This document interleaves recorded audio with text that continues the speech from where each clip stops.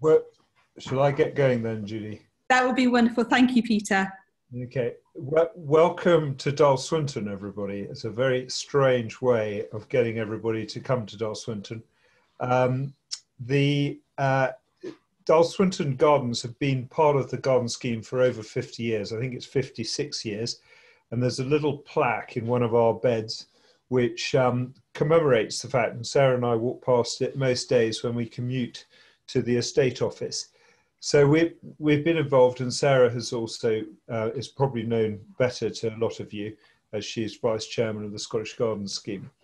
I'm going to go through, because you're not with us, although I've welcomed you to us, I'm going to follow the following trajectory with my talk. I'm going to talk a bit about the location. I'm then going to go through the history of Dalswinton. And then as my talk is titled Landscape, Grounds and Garden, I'm going to talk about the landscape, grounds and garden a little bit. And then I'm going to talk about the impact of the garden on Dalswinton, and finally how we do it and how we make the garden happen. Bear with me, and we will take you on a little tour and see where we end up. So the first bit's to make sure the screen changes. So this is the view from Dalswinton across the Nith Valley, looking towards Criffel. And this is what we look at every day. And we reside in the Nith Valley. And I would suggest to you that that view hasn't changed for millennia. That is what we have, and we think it's rather wonderful. It sets the whole place off. What has then happened over the centuries is people have changed the land in order to make it the way that they want it. And to some degree, that's what I'm going to be reviewing with you this afternoon. But that view of Criffel is the essence of Dalswinton, and that's what we reside in. For those of you who don't know Dalswinton, just to give you a location, we are just north of Dumfries, where the red dot is. We're a very strategic location in that anybody wanting to invade Scotland from England, one of the main routes would have been up the Nith Valley. And Dalswinton is positioned nicely on a hill, and it looks over the whole of the valley. So you command the valley from Dalswinton House, which is exciting, particularly in the current days. So if we go right the way back to I'll go forward. If we go right the way back to AD 82, the Romans were here, and it was a very long way north. And this is one of their forts. We think they had 3 or 4, and there were, on this particular fort, 800 men. And they say that 800 men would have given a population of about 3,000 people in the near vicinity.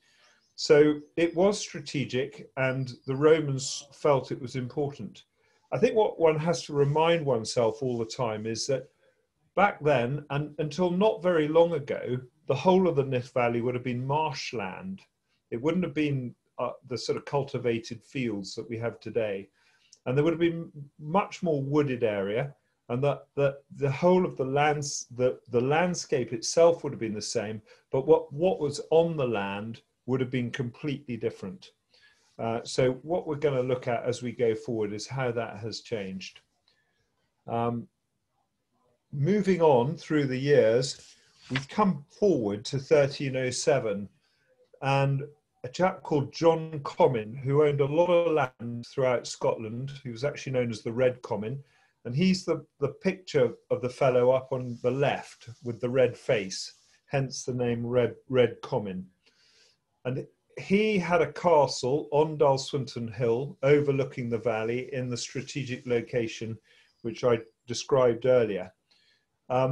He did a deal, legend has it, he did a deal with Bruce, Robert the Bruce, all known to us, and he's the man in the picture at the bottom. And Bruce and him did a deal whereby Bruce would allow Comyn to become King of Scotland, and give Bruce some of his land, because the Commons had a huge amount of land.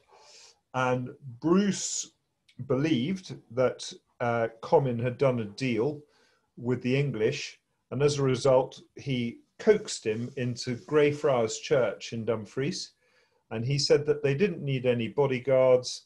And the picture on the left-hand side depicts Bruce killing Comyn at the altar in Greyfriars Church and then declaring himself in charge. And he came out to Dalswinton, and the castle that was here at the time, he took it down.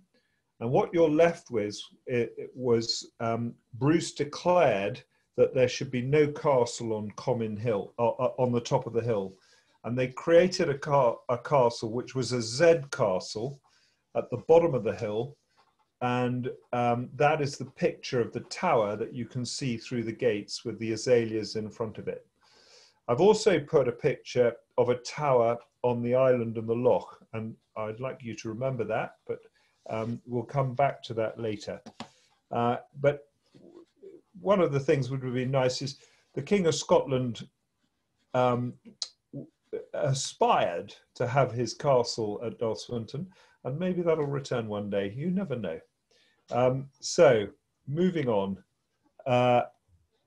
we then move forward to really the creator of Dalswinton in my book. Between 1307 and 1770, this land was fought over by the English and Scots, by the border reivers. And there was a huge amount of destruction. And the land was pillaged, and there was a lot of rape and all sorts of unsatisfactory comings and goings. But in 1770, roughly, a fairly amazing man called Patrick Miller was a banker in Edinburgh, and he was paid 5,000 guineas in 1805. So that just tells you how much money he was making. And as a result, he bought Dalswinton sight unseen. And when he visited Dalswinton, he was so appalled by how poor it was and how poor the fields were that he was absolutely furious, and he wanted to sell it. And the painting that you see in front of you is by Alexander Nasmyth. And it's believed that Nasmyth persuaded him that actually Dalswinton was a pretty amazing place and he should come down here and reside down here. And you can see that's a picture of the house sitting in front of Criffel, which was the view that I referred to earlier. And Miller, I think, is pretty uncelebrated in Scotland. He did a huge amount. He was responsible with working with Adam Smith for the modern day mortgage. He was chairman of the Carron Company in Falkirk, and which created the Carronade, which went on to win the Battle of Trafalgar.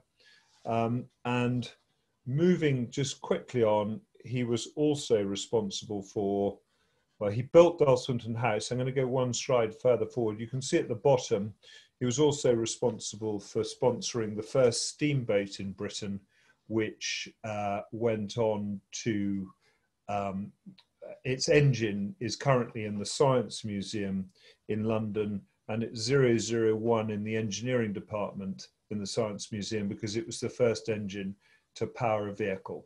So we're pretty proud of it. And the loch, which you see the tower on, is in this image here, is it was the loch where the steamboat sailed. That tower, which you saw in the previous picture with Red Comyn, we had the Castle Society visit Dalswinton about 5 years ago. And one of the members of that visit believed that what Miller did was he took the tower off the little castle that was at the bottom of the hill, which was a Z castle, and he moved one of the towers and he put it so he could see it from his dining room. And you see it now residing in the middle of what we call the loch. And he would have seen from his dining room, he could see the loch and he could see this tower. So an important piece. But Miller built Dalswinton House, and I'll just go back to the previous slide. And there it is. That's what he built. That's clearly not a picture not taken in his time. It was taken in we'll come on to the McAlpine Lennies in a minute.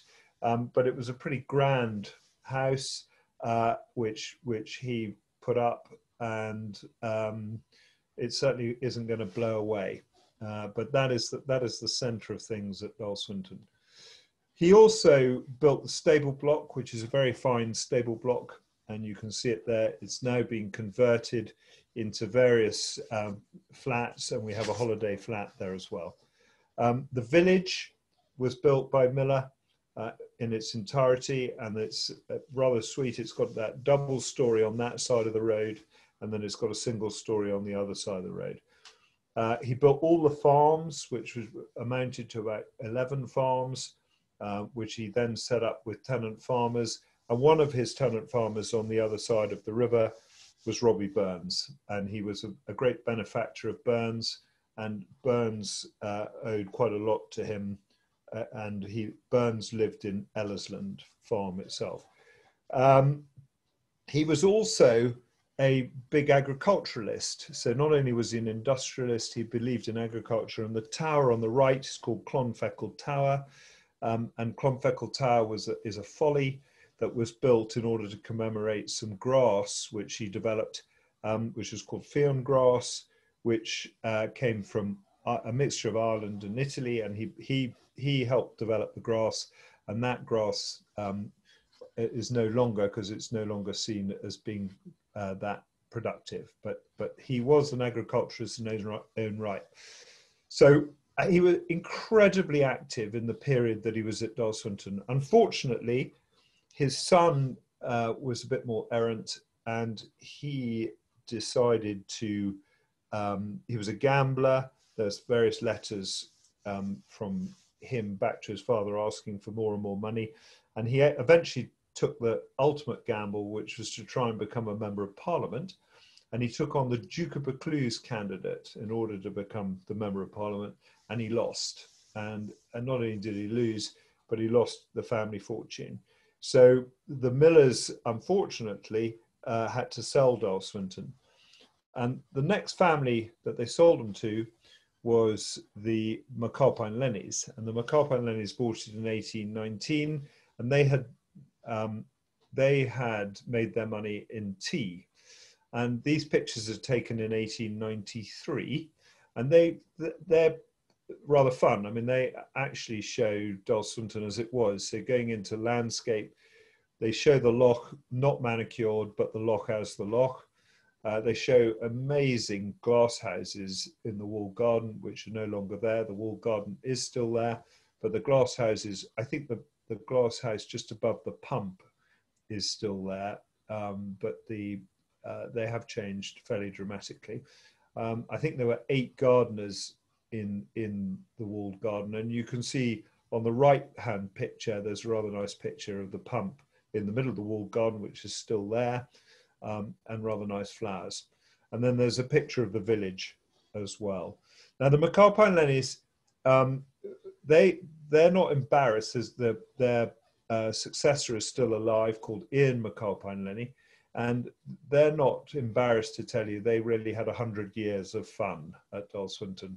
They played a lot of bridge, and they shot a lot of things all the way around Dalswinton. There's a huge number of pictures of gamekeepers on the estate, which I haven't put on, as this is a garden talk, not a gamekeeper's talk.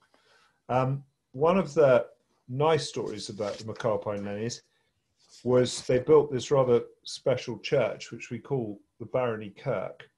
And the then Mrs. McAlpine Lenny was very much the matriarch of the area, and she was a member of the Kirkmahoe, which is the local parish, Kirkmahoe Parish Council. She was an elder, and she, in the church, decided that it was a bit boring and a bit dull, and that they ought to have some music. So this was in the Kirkton Church, not this church.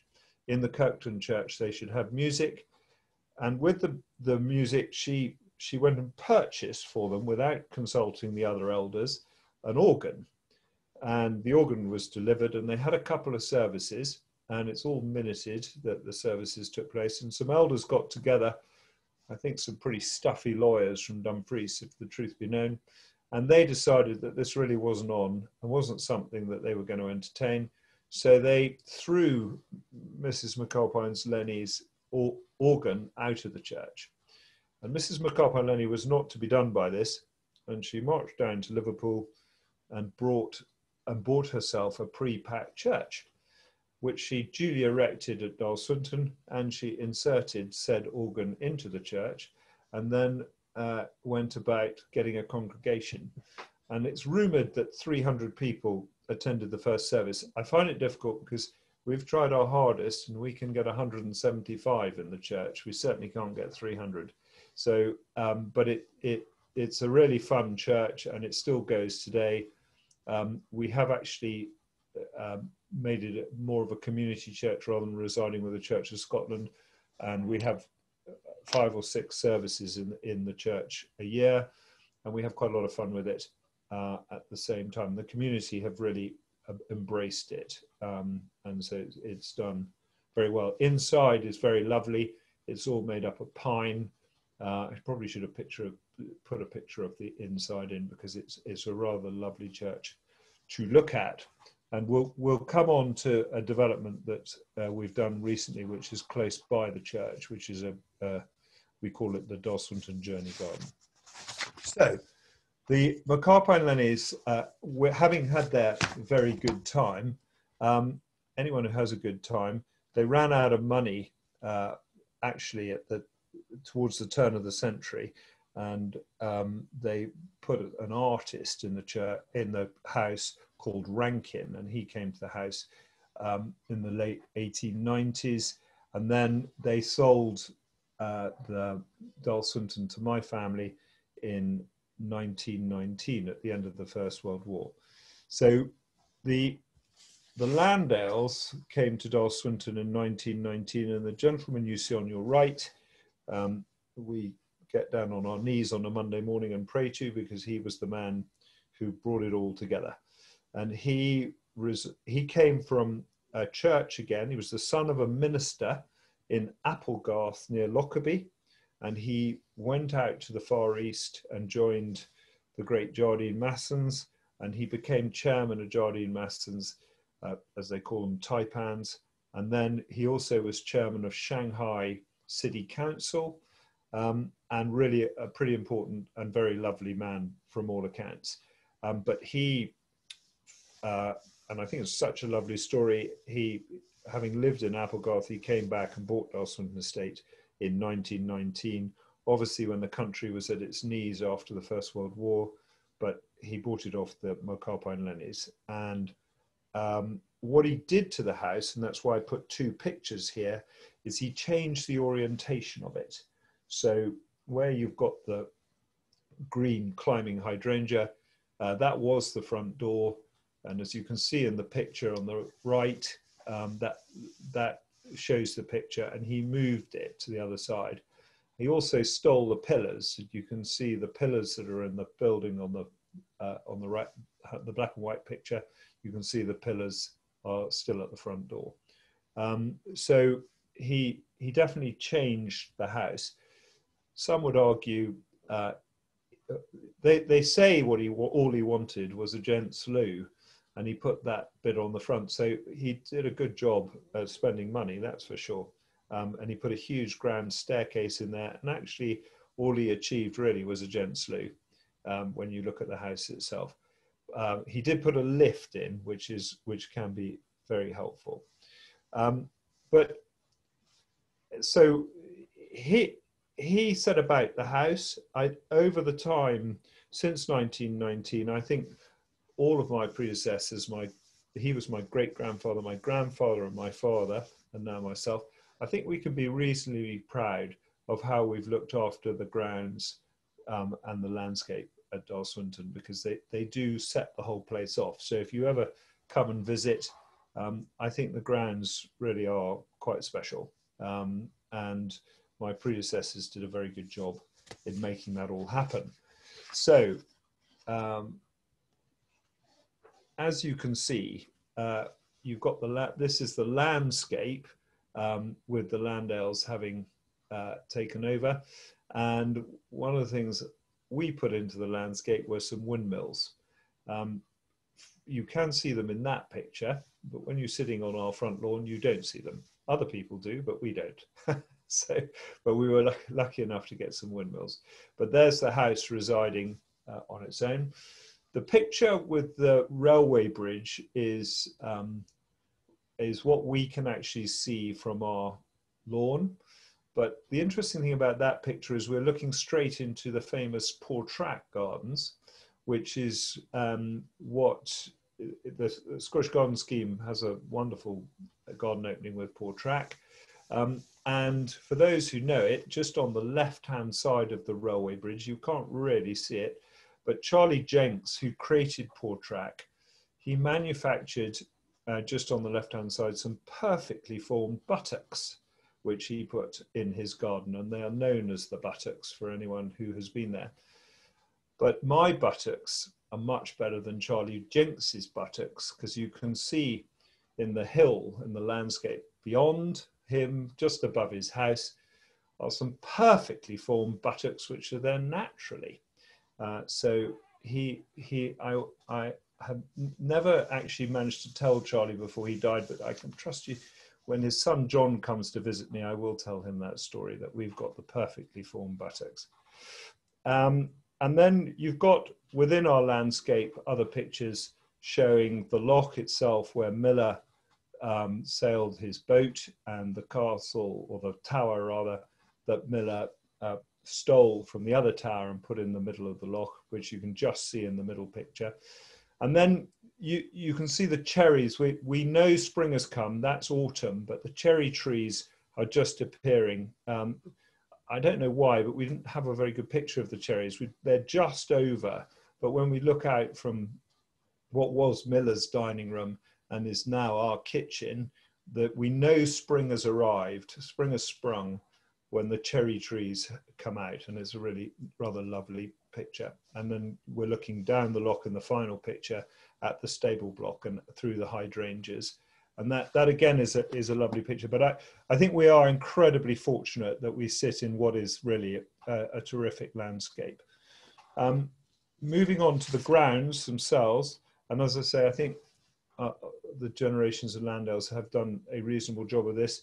The grounds are really rather lovely. The bluebells are just coming. I'm proud to announce that we're starting to see bluebells appear at the moment. We've got this bridge onto the island with the little tower, and the picture below is actually the walled garden, which in McAlpine Linney's time was full of gardeners and producing all sorts of produce. And you can see in the corner there, we've got one greenhouse left, which we keep very much for houseplants and producing a bit of propagation for the garden itself. And then there are obviously rhododendrons within the grounds, as you would expect in a good Dumfriesshire garden. I have to say, the grounds themselves are the heart of the estate. They absolutely form the centre of it, and anyone coming here, I think they leave with the impression that the grounds create the estate and set the whole estate off. And we are, I think everyone who comes here is really proud of them, and they're fantastic. So within the grounds, next door to the church, to celebrate the Landales having been here 100 years, we created a garden we opened it rather grandly. We didn't open it. It happened from about 2017, but it was finished in 2019. And we asked a local artist called Sylvie Wetherall. We commissioned her, and we found this site, which is beside the Barony Kirk, and we created what's called the Journey Garden, and it really to depict the journey of life, and it going back to David Landale, who went out to the Far East, and all the other Landales to join Jardines. The logo, or the symbol for Jardines and the symbol for Scotland, is the thistle, and these stones depict the thistle. And in the distance you can see the Red Bridge, which was built in 2002. These stones came from the old Victorian bridge, which was there before the current Red Bridge, which you saw beside the buttocks. And so this has become quite a popular place for people to come along. And the plan is, and it's started, when people live, die and work and love on Dalswinton, we will give them a plaque, and the plaque will go on to a stone and it will describe what they did on the estate. So we've got a gamekeeper and a joiner and a tenant, etc. And the plaques, sadly, but that's what happens, are beginning to build up. So it's a rather special place, and we like it. But it was to commemorate 100 years of the Landales being at Dalswinton. So it's rather fun. So moving on, one of the things we have done is, this is round the house, and the grounds have always been really quite grand. And what we've done is created more of a private garden round the house. The picture at the top left is the greenhouse, and I put it in there because largely that's for plants for the house, and you can see there are various things being grown. The house at the bottom, as you can see, that picture is actually taken from the tennis court, and we've created a border around the house, and the border has got that lawn beside it, and it's actually an extra room for the house. It's what we perceive as our private garden, whereas the grounds very much people wander around at their will, which seems to be, we'll come on to that in a bit more detail in a minute. But we've spent, Sarah and I have spent quite a lot of time and effort with our head gardener creating the grounds around the house, and quite a lot has gone into this, and there's quite good form around the house. We've worked on hedges. My parents put in the laburnum arch, which you can see on the right, and I'll come to that in a minute. But getting the structure right for the garden around the house has been important. And obviously there's the little sweet white summer house. That's quite an old picture, actually. It's now covered in a rose, and the rose has managed to go the whole way over the summer house. And the laburnum arch, I am sitting in our estate office, and the house itself is just across the way. And my commute every morning is down the laburnum arch, which really isn't that bad. So, and when the laburnum arch comes out, it's even nicer. And there's a little junction halfway down the laburnum arch, which I always call the pinch point, which if I'm going to get held up, that's where I'll get held up. But no, it's the garden around the house is certainly coming on, and is not too bad.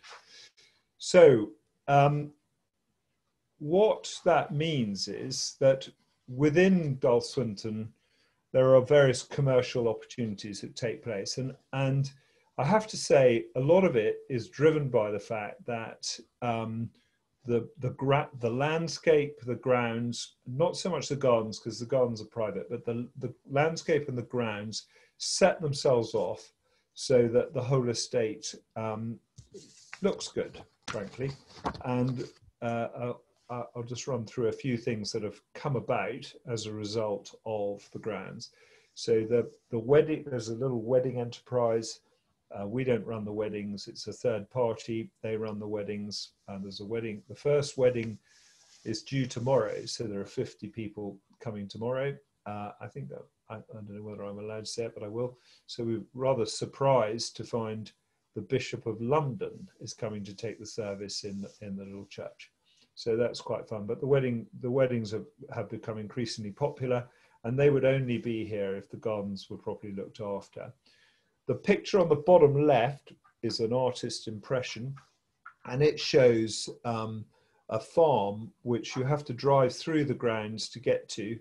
And a couple of years ago, I was approached by a pretty entrepreneurial lad, and he has set up a whiskey bottling business called Claxton's, and we have helped him refurbish the farmyard, and he is now rebottling whiskey from all over Scotland. And this business, I must say, through the pandemic has absolutely taken off, because he's been providing whiskey all over the world in his bottle. But it would not have been possible had we not had good grounds and looked after the place, because he very much plays on that with his branding and what he's doing. In the middle, we've got a bunch of likely looking chaps, but they are guests who come and stay with us during the shooting season. And again, there is no doubt in my mind that if we didn't look after the grounds and look after the policies, that opportunity would not be as good as it is. And in fact, a hotelier 2 or 3 years ago from the Midlands, who had, I think he had 9 hotels, he was just leaving and he pressed a £50 note into my hand. And he said, "I'd like you to give that to the gardener." And I said, "That's incredibly kind. Pray, why are you giving him 50 quid? And he said, "I have 9 hotels and I look after those hotels very well. And when you drive through your gates, you can tell before you even get to the house that you are going to have a good time. And the reason why you're going to have a good time is because the place looks good. So I suggest you give the 50 quid to the gardener and say, well done." So that was a very nice way of him saying he appreciated the fact that the place was looked after. And then on the right-hand side is just a house in the village. We've actually just let it. And we have very few houses on the estate that stay unlet for very long. And one of the reasons for that is everybody who has a house on the estate gets access to going around the loch or going for walks. And because it's quite well looked after, we do have a waiting list effectively for people wanting to get into the properties. The properties are well looked after as well, but there is no doubt in my mind that the expenditure that we place onto looking after the grounds also rubs off in other areas of the estate. So there is definitely method to our madness in trying to get the place to be looked after in a nice way. So the challenges, just quickly, we all love it, but actually social media has caused us quite a few problems. So people take lots and lots of pictures and they encourage lots and lots of people to come. And it's one of the things which is great about Scottish Garden Scheme is they give structure to people coming to visit the estate. And COVID-19 created a huge problem. And you can see on the right-hand side some cars parked randomly beside the loch. And what happened was, certainly in the first lockdown, we were getting at one stage over 50 cars a day, every day of the week, over 200 people, completely unannounced, turning up and going for a nice wander round. And they were very nice people, but they didn't really understand what they were doing. They certainly weren't the type of people you would expect to come through from the Scottish Garden Scheme. And it wasn't controlled and it was all over the place. So social media has its advantages, but it also has its real disadvantages. And lots of people were taking lots of pictures and lots of wonderful things that they could do. And it was difficult to control. And the picture on the left actually is taken from the Journey Garden looking back towards the church. And we've put in a car park in order to try and control some of this. And that has been helpful. So instead of people just parking wherever they want, we've actually tried to control it a little bit. Thankfully, because of other places opening up, the problem isn't as great as it was. Certainly in June last year, it was a significant problem. And we ended up putting up that rather horrible sign, trying to stop people from parking wherever they wanted. We've got a very old mechanic. And when we were putting up this particular sign, he was beside me.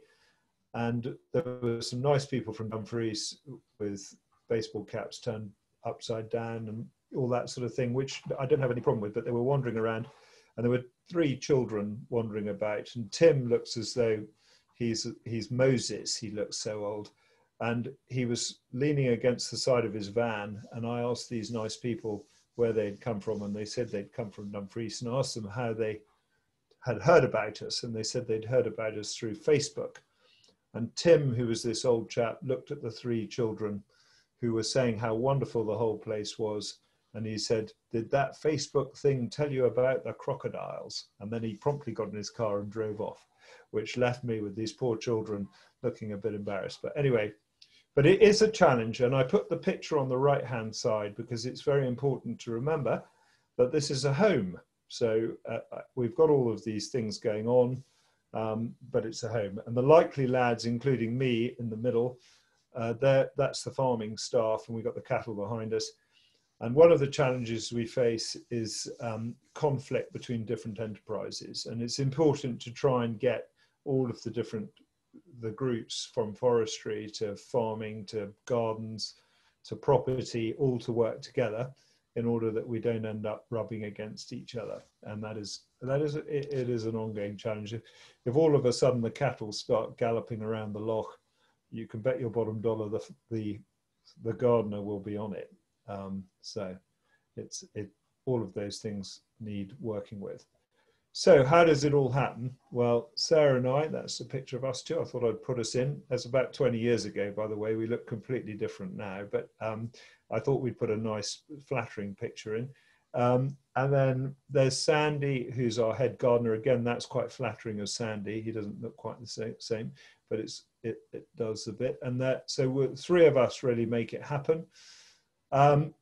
We're quite well, I think we're quite well organized. So that little yard is where the potting shed is, as we describe it, but the potting shed has everything in it, and we don't skimp on the machinery and the things that look after the garden, and hence I put in a couple of tractors just to emphasize the point that by having the kit we can look after quite a lot of ground. And Sandy is a complete stickler for it, and he looks after all the machinery really well. And that's what makes the thing go round and helps it tick. Finally, we're back to the beginning. I sort of mentioned it earlier, but